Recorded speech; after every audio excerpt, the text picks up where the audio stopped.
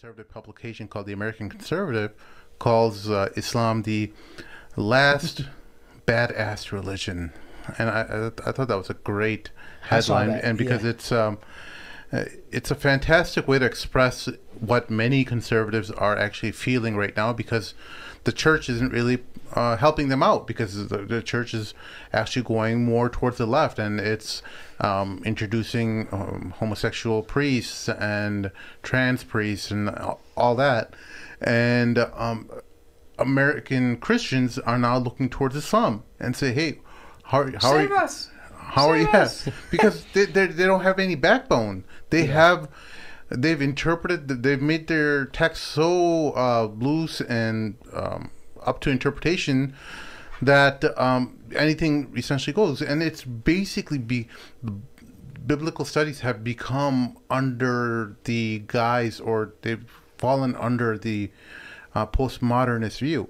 For those who don't understand what postmodernism is a type of philosophy that emerged maybe primarily about 20 or so years ago, but nowadays it's an old philosophy that's been going on for a while, but it essentially says your truth is your truth, and nobody else can say that your truth is wrong, because your truth is what is true.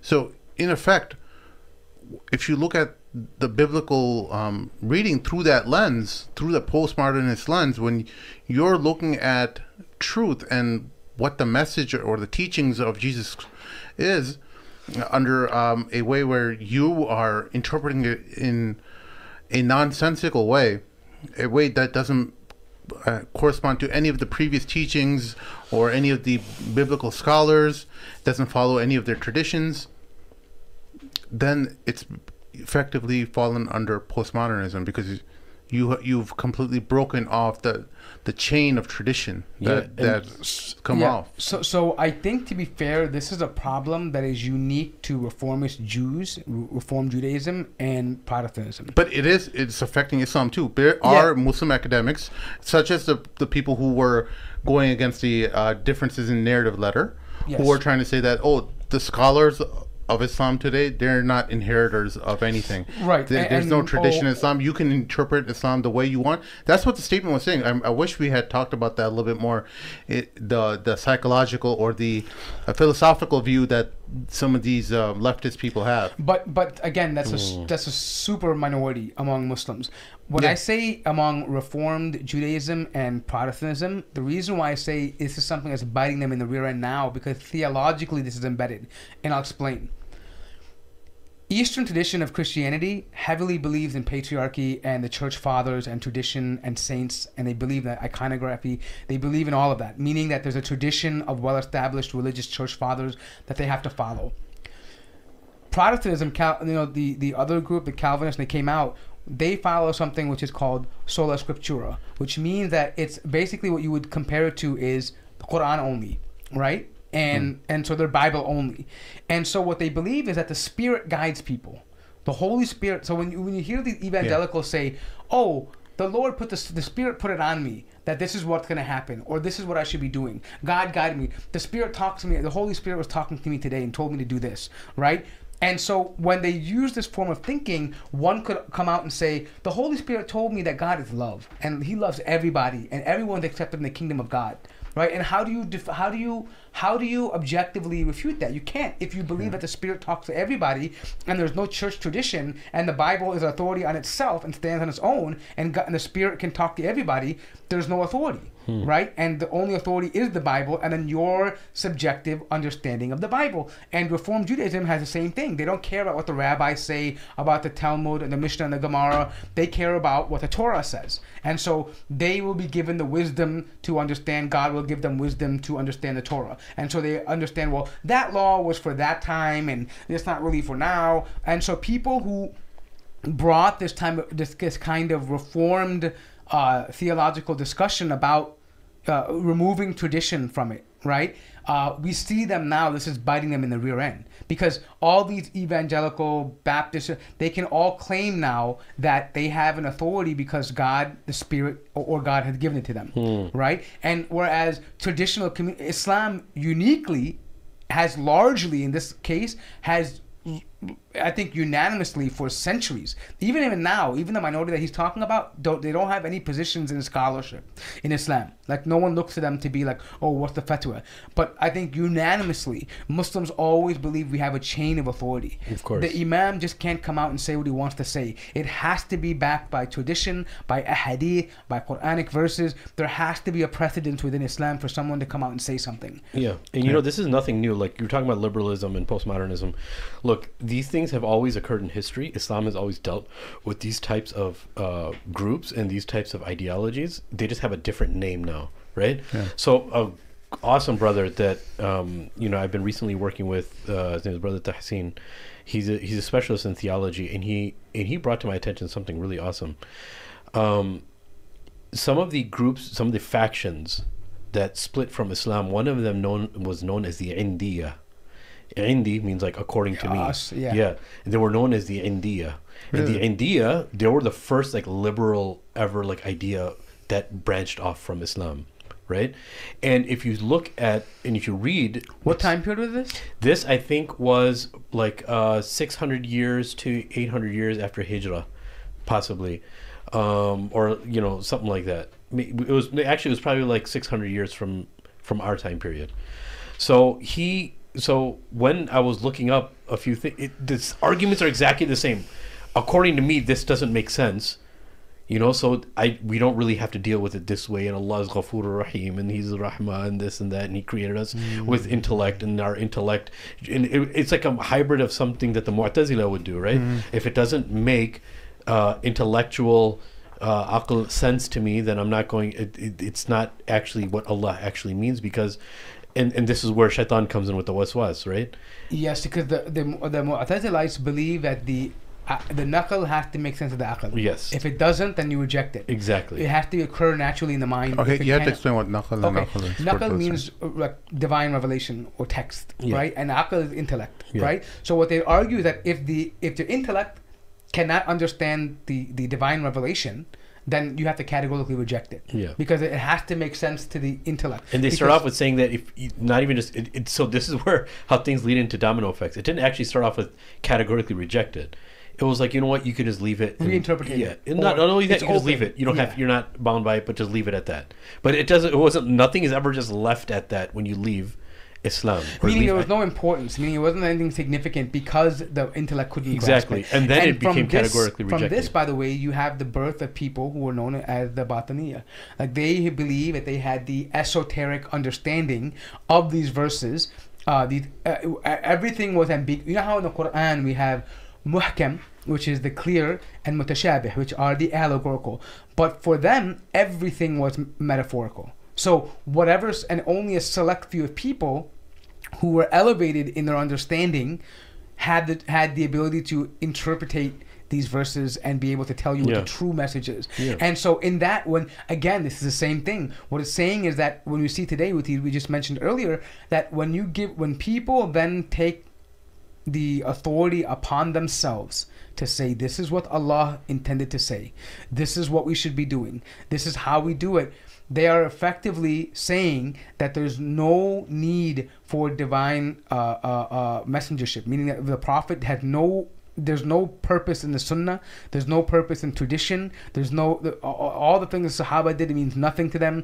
The hundreds of years of scholarship means nothing, because all of that is just interpretation. In order to believe what they believe, you'd have to believe the Prophet was just making up interpretation as he went on to what he saw fit. It wasn't as the Quran says that whatever he speaks is not from his desire, but it is an inspiration to him. Right? So but they effectively they didn't realize it, but eventually they come out. What's interesting is eventually they come out saying this, that the Prophet was just simply a delivery boy, and that whatever he says about the Quran it doesn't really matter, because the Quran is itself. This eventually later on developed to the ideas of the Quraniyun, the Hadith rejectors. They said, no, all we need is the Quran. We don't need anything else. The Prophet simply doesn't have an authority over anything. Whatever the Prophet said, it had to come from the Quran, or he can't speak about it. Yeah, and I'm glad you're mentioning all this. Look, all of these things happened in the past, and they're always going to repeat themselves. They just have a different name and a different guise. But what I wanted to say was, look where they ended up. Yeah. Today, who are they? Today, either the deviant Rawafid, right? Ismailis, right? Ismailis are one of them, but even the Shia today, the Shia to 12 verse have remnants of this. They choose, for them, the 5 pillars is one of them is al-aql, the intellect. It's not the, oh no, don't think they believe in shahadatain and umrah, I mean hajj, zakat, sawm, ramadan. No, these are later. The aql is the first. The wilaya is one. It is aql. There's qiyamah. There is imama. All they have a different understanding. Yeah. But this is an influence of the Mu'tazilites on them, right? So all the deviants, for example, the Ismailis, and even today the Zaydis, the Ithna Ashara, the Alawites. All these deviant, the Baha'is, all these people that have deviancy, that have who have broken apart from the Jama'ah of the Muslims, that people all view as weirdos, they stem from these radical movements, or this departure from traditional scholarship and tradition. Yeah. And that's why today you see the same thing. But Islam, this is what I was going back to earlier. We are in a unique position because Allah made it very clear that Allah and His Messenger you have to obey them, and you have to return back. Even if the people of knowledge differ, they have to return back to Allah and His Messenger. So we have a very strict, it's confined to a tradition that we have, right? Other religions didn't have that. But because of that, we're able to combat and protect ourselves from these deviant groups. These people don't have that. So we're at an advantage. As long as we stick to what we believe in, we're going to be safeguarded from it. Yeah. But they don't have, theologically, they're bankrupt. For us, we have that grounding. Yeah. So that's what the article's basically, at least one of the excerpts here says. That's something I respect about the Muslims in general. They take their faith a lot more seriously than we Christians do. The only forms of Christianity that are going to survive the disillusion now upon us are going to be those that are serious about the faith and incorporate this into disciplined ways of living. What would it mean for Christianity to be badass? Not violent or intimidating or cruel, but serious and countercultural. This is one reason that Orthodox Christianity is so attractive to men. It sets serious challenges in front of you, fasting, prayer, and so forth, and expects you to rise to those challenges. It's not rigidly dogmatic and moralistic, certainly, but it's not sentimental either. It sees Christian life as a pilgrimage towards God, in which we die to ourselves every day. That's not moralistic. That's not moralistic therapeutic deism. That is faith. So it goes on talking about different excerpts from Shadi Hamid's book, Islamic Exceptionalism, and there's awesome other parts of that article that are worth looking at. Check it out if you guys have a chance. It's ironic. It's crazy. I didn't even read the article, but he mentioned exactly what I was saying. The Eastern tradition, they're rooted in scholarship, so they have those traditions. It sets a standard. Other ones, they have no standard. Literally, you can go down now to a church and see God loves all and the rainbow the flag next to it. You know what? You want to be lesbian? God loves you. You want to be sleeping with prostitutes? God loves you. You know, just say because for them, Jesus. Well, no, it's not even about that. More, I think we should go even deeper than that. It's not even about God loves you or God doesn't love you. It's about disregard whatever the teachings are. And that lifestyle is very welcome here. That's what they're trying to teach the Muslims to do. It's not even what God love you. No. I'm saying for them, it's that because their theology is bent. So what they're doing is that here's the thing. Okay, again, this is it's important to understand. I'm mentioning this not because it's something they're attacking the Muslims with. Exactly. The yes, sir. theological differences that happened, alhamdulillah, Islam was able to repel them. Yeah. But in their case, it became half of their population. Imagine if the Shia became, or the Mu'tazilites remained half of the Muslim population, right? Or the Andiya, if they became half the population. That's how they are, right? So in this case, when I say God loves you, why is that? Because theologically they say it's by faith alone that you're saved. Meaning that actions don't matter. So what they have irja. They're murja. So in a sense, meaning the irja basically means that it's only what you believe in your heart. Okay, and this is a problem. The scholars spoke about this. There were groups that came out like this and said, "Don't judge anybody," because and this stemmed from a bigger theological or philosophical problem that we don't have free will.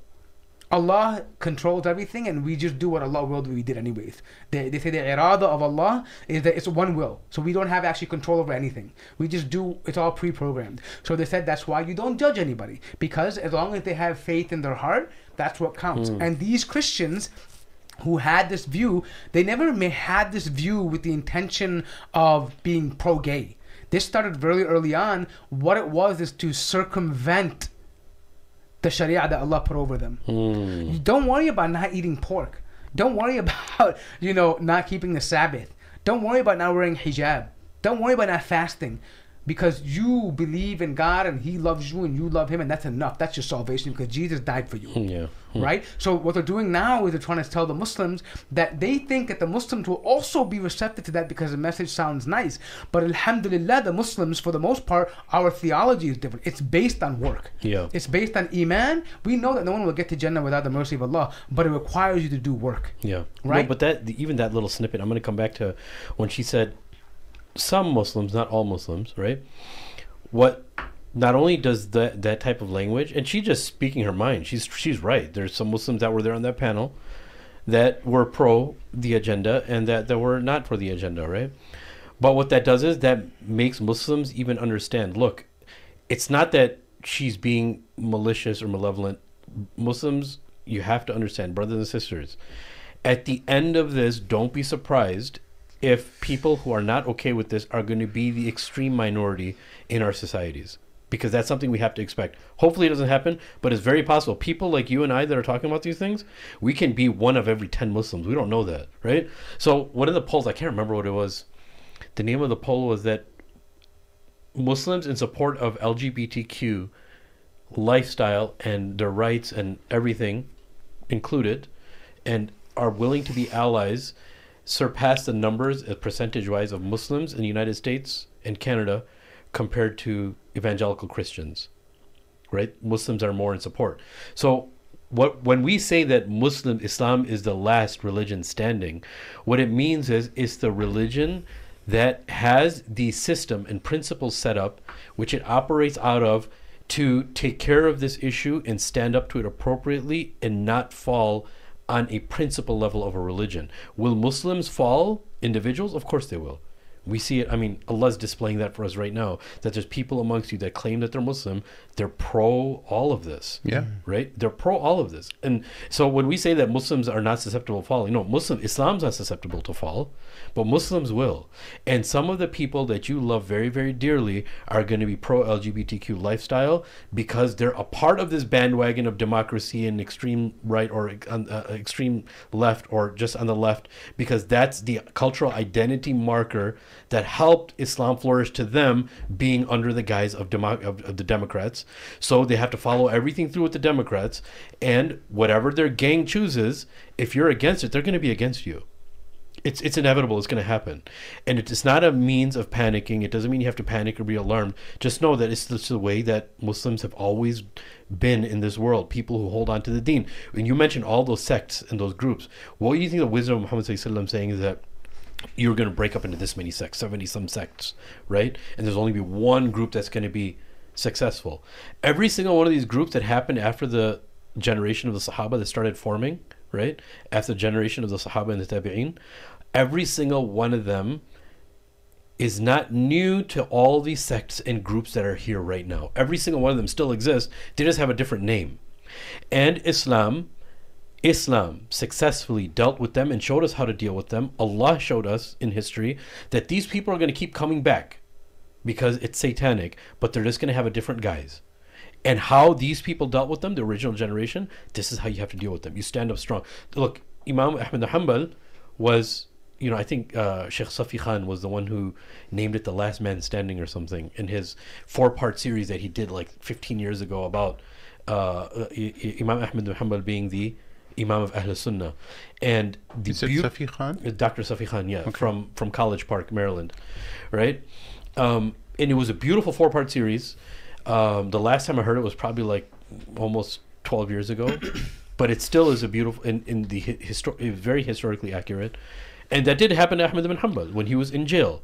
And people were telling him, dude, just say the Quran was created and all this is going to be finished. So imagine him being one of the last scholars And other scholars in secrecy supported him, but they didn't want to say it outwardly, because they were afraid of the ramifications and everything. And I understand, it's very intimidating, right? But that's what we signed up for as Muslims. So Ahmad ibn Hanbal, he looks out the window of his jail to the people that are visiting him in jail. He said, you see all these people that are just walking the streets, minding their own business? If I fall, not saying that I'm Ahmad ibn Hanbal, I'm great. If there's nobody else that falls, every single one of them is going to believe the Quran is created. Right? So there has to be a stand. Muslims have always made a stand. And if you think you don't have the guts to, rest assured, there's always going to be a group from the Muslims that are going to stand up. If you think that is too difficult for you, so be it, bro. You know what I'm saying? We forgive you. But there's always going... Well, inshallah, I'm a part of those people too. But whatever happens when Muslims start collapsing, because it's happening now. Muslims are succumbing to this, and this is a new fitna. I firmly believe this is one of them, because you have corporations that are backing all of this. If it makes money, it makes sense to them. And the government is very much bound by these corporations, because it's what brings in popularity, revenue, strength, and power, and everything, and candidacy, and everything. All of our politics are based off of what the corporations have in store, right? And rest assured that this is going to grow, and it's not going to end here. I believe that parents are very, very much going to be targeted by the LGBT community who claim to be peaceful. They will attack Muslims. There are going to be people that are from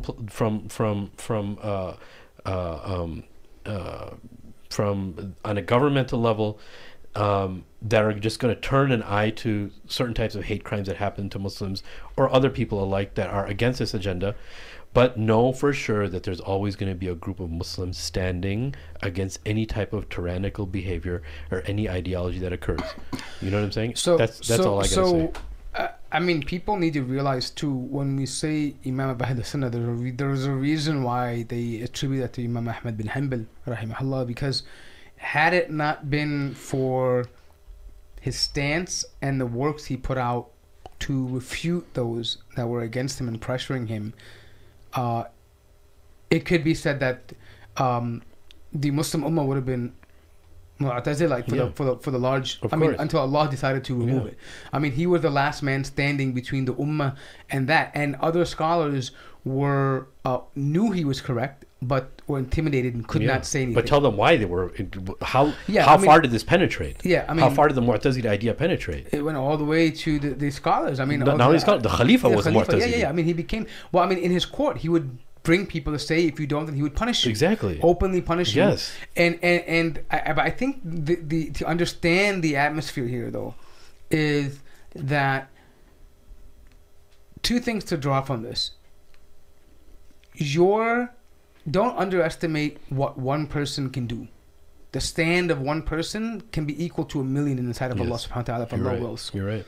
Number two is that you have to understand that when we're confronted with things like this, right, it will bring you back to the hadith that Islam started as something strange and it will end as something strange.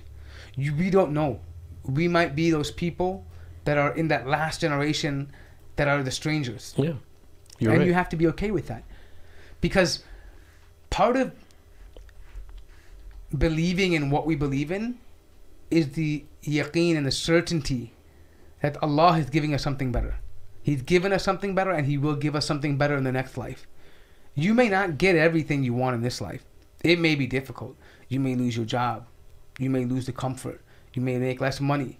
You may not get married as easy, right? You may not be able to put your children, homeless, bro. Yeah, you may not end up in jail. In the best schools, right? Because I mean, forget jail and dying. These are very I mean, it can happen, but I'm saying even the little discomforts that you don't want to give up. For example, I want to send my kid to that school. It's a really top-rated school.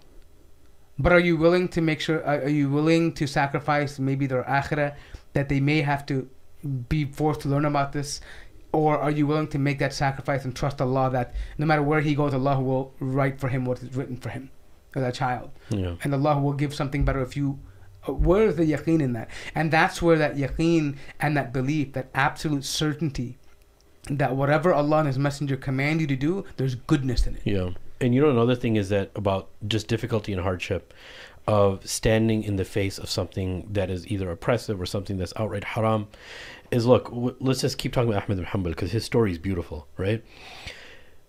When he's being sentenced to death, he's being carried in shackles and he has to walk. And Ma'mun al-Rashid, who was the Khalifa then, right? And someone could say, look, he was a Khalifa and he's known in history. Of course he was notable. Ma'mun al-Rashid had a weakness like any other human being had weakness. He was he used to gravitate to very mystical and philosophical things. He had an itch inside of him that was very intrigued by that. So when the Mu'tazila used to debate in front of him and used to teach him and discuss these things with him, he was very intrigued by it. But then by the time the khalq of the Quran, the creation of the Quran idea came in, he was already too invested, right? But there was still something about him that wasn't easy about it, as some historical, individuals said. But he built it up so much he had to support it now, right? And that's why it became problematic. It became part of his identity. It became part of his identity. Thank you, right? And what ended up happening is that he had sentenced Ahmad ibn Hanbal to jail, and he wanted Ahmad ibn Hanbal to be executed near the palace. While Ahmad ibn Hanbal is being escorted, there's a lady that comes to him and says, have sabr. Have sabr. The old lady. He says, I've never seen her in my life. And when the guards bring him, imagine him being shackled, like how he has to walk in the heat with his ankles and his wrists shackled.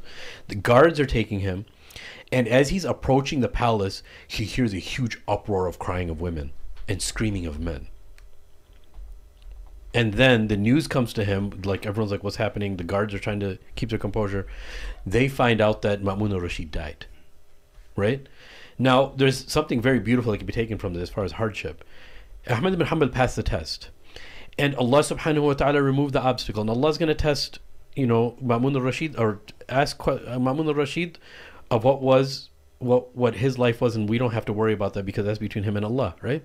And some people are influenced by those people around him, and Allah obviously has more rahmah than 70 times more rahmah than any mother would, at least, right? Or even more, obviously. But the thing here is that even if you're the last person standing, there's many things and karamat and miraculous type things that happen to people in the face of patience, and it also happens to us on a regular basis. We just don't have our eyes open. How many times did you think something was going to go like a disaster and catastrophically wrong, but something happens that just changes the course a little bit? Does that just happen like by coincidence? No, that's Allah subhanahu wa ta'ala protecting you because you passed the test, or even if you didn't pass the test, Allah's still gonna change things for you. And even if it doesn't change, the life of the believer is preparation for the next, right? No one should think, oh my God, I'm going through all of this hardship and difficulty because I'm holding on to my Islam and nothing has changed for me, right? There's many issues with that, and obviously we can discuss that in great detail, and it branches off to many things to discuss and how to deal with that.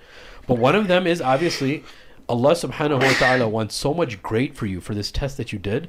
Any reward in this world doesn't suffice for the amount that Allah loves what you did, so He's saving it for you for the akhirah, right? And we have to have firm belief in this.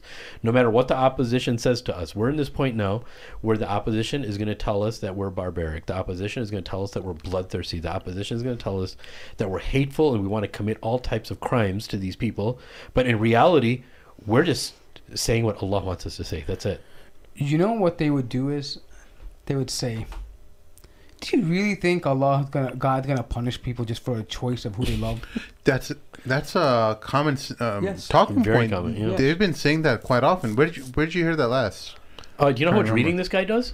No, I'm trying to remember which article. Last time you heard it. Because I heard it recently. I heard as it well. so many times. It's just it's a go-to sticking point to people who do you really believe in such an unloving God that He would punish someone just for a difference of who He loves? Someone on Twitter. The last 10 people I've ever heard this was from Muslims, unfortunately. You know who it was? It was Michael, the Jordan. No, I'm sorry, not the basketball guy. He's an author. Michael something. Michael Crichton? Hmm? Michael Crichton? No, man. He's Michael Crichton's dead. Oh, he is. Yeah. Bro, come on. Let's try to be sensitive about that. He's one of my favorite authors. Don't say Allah yarhamu. But listen, no, but I mean, it is a talking point that is constantly being parroted, right? Yeah. And so there's what the danger behind Michael Muhammad Knight. Oh, that guy. He recently tweeted that same but it's a very common thing. Like, oh, I don't believe in your version of Islam because the Allah that I know is loving and merciful, right? And it's this thing that, there's numerous problems with this statement. But before we get to that, I just want to say, but it's the guilt tripping they do. Yeah. And for someone in our age group, it doesn't have that much of an effect. We're like, yeah, cool. Yeah, I totally believe Allah would punish people. Look at the story of Noah. Look at the story of... we know that stuff, right? But for a young child who is trying to rectify this culture and Islam and find their place in belief and solidify what they actually believe, this could be a very confusing moment. No, confusing moment for the child. Yeah. We were taught Allah is... He's ar-Rahman ar-Rahim.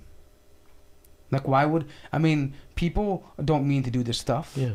It's using feelings to override the intellect. Yeah. So, Allah has to love them. Allah is merciful. He loves you more than he loves your mother. Right? And so, it appeals to the same...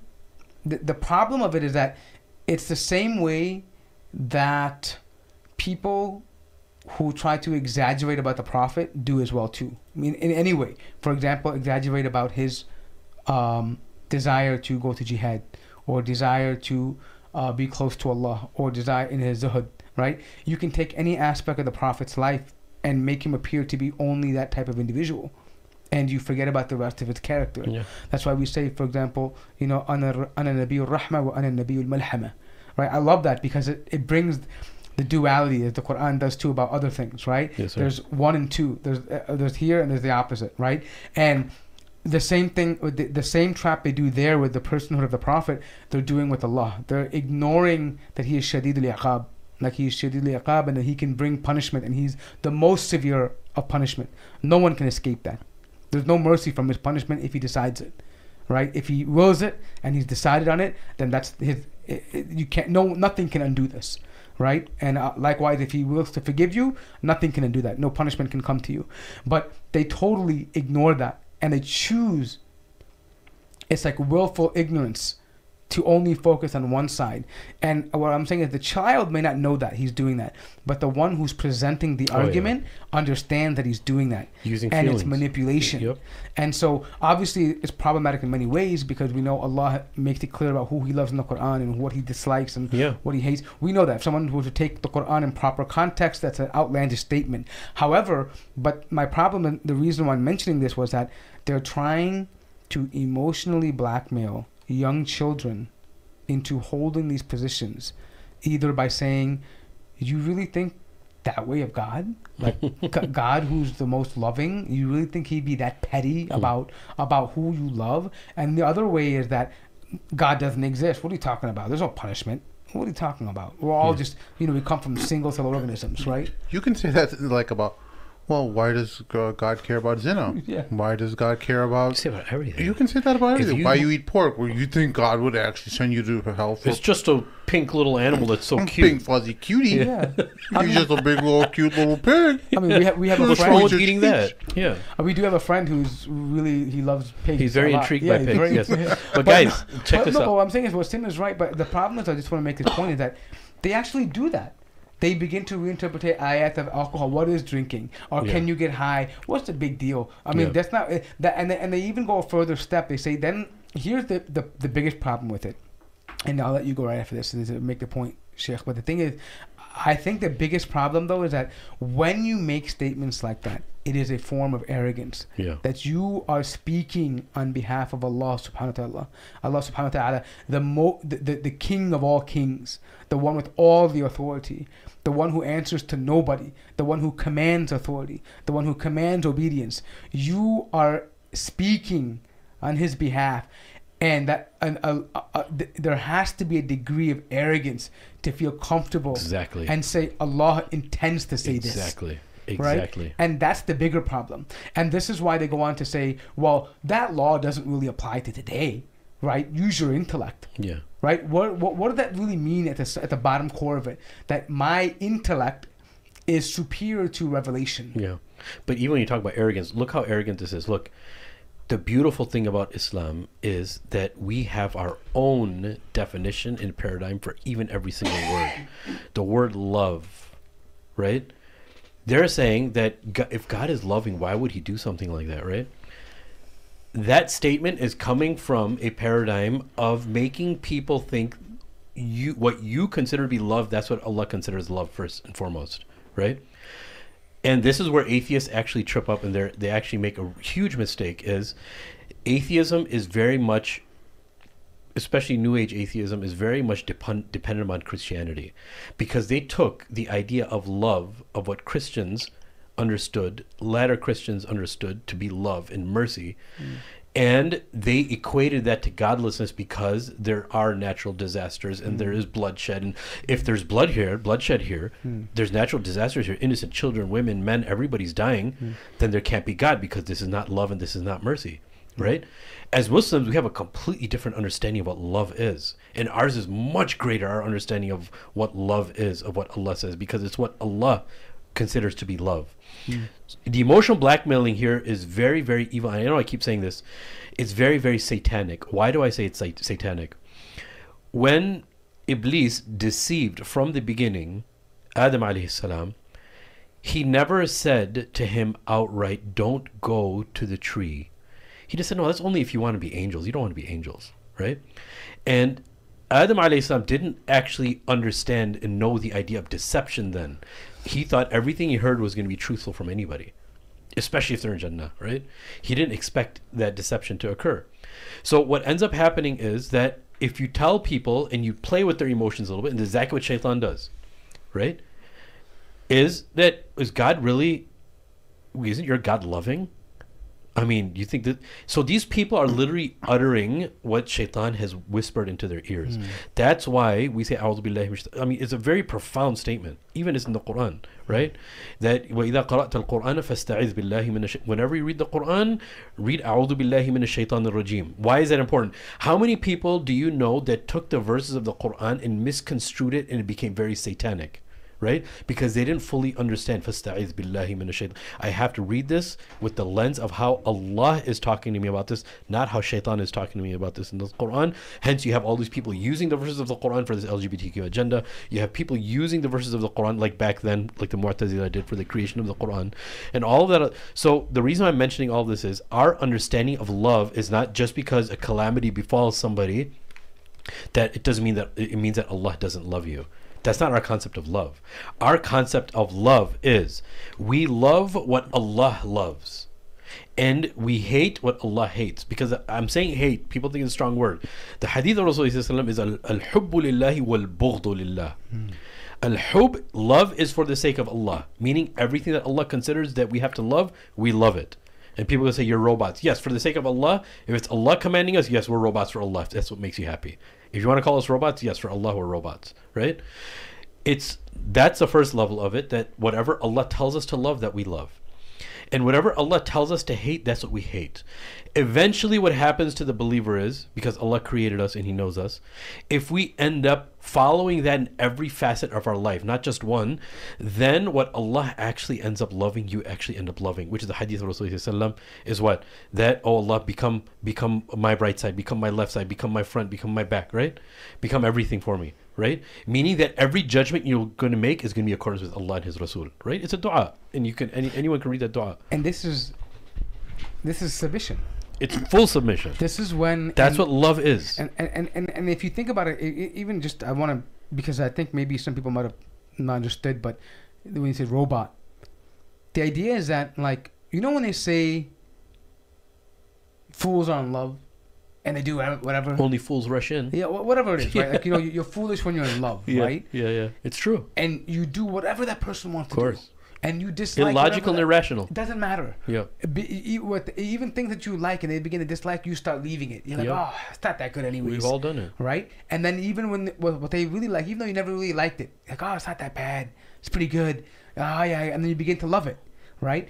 This is what we're talking about when we say for the sake of Allah subhanahu wa ta'ala. That love should be there for your creator. And that love can only come by understanding who He is, what He revealed, what you have to, how you have to live, and understanding the person who brought all that to you. Yes, full submission. When you learn that, you begin to fall in love with the not. Of course, you have love for the Creator, but you have love. You realize that what He sent to you was from love and from mercy, and so you begin to embody that. You say, "There could be nothing better for me. Yeah. It could be nothing better for me because I know that Allah loves me more than anyone or anything could love me. Yes, anything." Sir. And so I'm trusting that love. I have yaqeen in that love, and I Yes, know that I won't be abandoned by it. Exactly. And this is why we find stories of the Prophet, especially the Prophet Muhammad sallallahu alaihi wasallam, right, where he says, "We found you an orphan, and we provided for you. We found you lost, and we guided you," right? Trusting Allah, Yeah. without knowing when his closest ally died, what is he gonna do? What's he gonna do? Now Quraysh can devour him. Trust in Allah. Yep. Right? When you have to make hijrah, trust in Allah. Right? When you have to go to these battles in Badr, trust Allah. Yes, sir. Before that, when Hudaybiyah happened, trust Allah. Even if you're outnumbered. Yeah. No matter how Trust in outnumbered, Allah. no matter how illogical going into this battle seems, you're gonna And trust the in biggest Allah. thing is that the true test of that yaqeen was that when he began to think beyond even Mecca and Medina. Yes, sir. Yes, sir. He was talking about Sham and Iraq and Yep. Egypt. He was talking about other areas. That were superpowers and nobody would fathom that a small group of People thought 300 he was people. crazy, Of waliyadu course. billah. Yeah. That would be like the Philippines saying they're going to conquer America, Russia, and China tomorrow. Exactly. They're calling them all out. You're like, you're crazy. Yeah. Right? But one can only be confident in saying that if you have that yaqeen and you know for a fact that what the Creator, what He's saying is 100% correct. Yeah. And look, I'll give you guys a small example that everybody probably heard since we were growing up, right? I want you to see the example of two separate fathers, right? One father wakes his child up for Salat al-Fajr, no matter how difficult it is for the child. And the child's going to be, especially after the age of 10, right? Wake up for Fajr, especially after the age of puberty. I can't, I'm tired, you know, let's say the child's 14 years old, right? Some people may say, you know what, just let him skip this day. You know what? You love your son, right? Don't you? And there's another family that can be like, you know what? No, I don't want to wake him up. I don't want him to fast in Ramadan because it's too difficult for him. I love him too much. He's got a test today. Yeah. It's in Islam, that's not considered love, because the true love is making sure that you can stand in front of Allah and say, I put in all the systems, I've exhausted all of my options to make sure that my child becomes also a slave of yours the way you expect me to be the slave, and to ensure that I did everything for them to get into Jannah. That's our investment, bro. That's what love is. So even though love is very, very difficult sometimes, and it causes blood, sweat, and tears, you have to do it. Right? Nobody bats an eye at their coaches when they make them do drills and, you know, run ladders, you know, back and forth until they start throwing up. They actually love their coach, and people expect you to keep following the coach. You can't be like, oh, he made me run too much, I'm not going to like him anymore. What type of mercy is that from him? No, they're like, heck yeah, I put my money in. People are very capitalist. I put my money in for my children to get this coaching. He better work my kids really hard and make men out of them and strong women out of them, whatever the case is, right? Mm-hmm. But nobody bats an eye when it comes to that. And I think we see that. I mean, I think all of us know certain families that prioritized religion and the love of Allah, and some that didn't. And we see how the children turned out and how their grandchildren turned out, right? And they live to resent that and to regret that. That, oh, the thing that matters, because here's the irony behind this.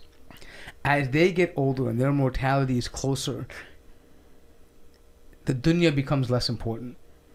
Anyone who has any iman a little bit in their heart knows they have to meet their Creator. Yeah. And when one of the most painful things, the most unloving, most unkind feelings is to know that your grandchildren are kuffar. Yeah, bro. Yeah, I know. So where's the love in that moment? Yeah, you're right. You're totally right. The one who woke up his child for Fajr, the one that made his child read Quran, when he sees the satisfaction of his grandchildren being hufad of the Quran, there's no greater love than that. He doesn't care what he has in this world anymore. He doesn't care if he's broke, whatever, he got negative $10 in the bank account. He can leave the world saying, Allah, my children are Muslim. Yep, you're right. You're right. It's very Abrahamic.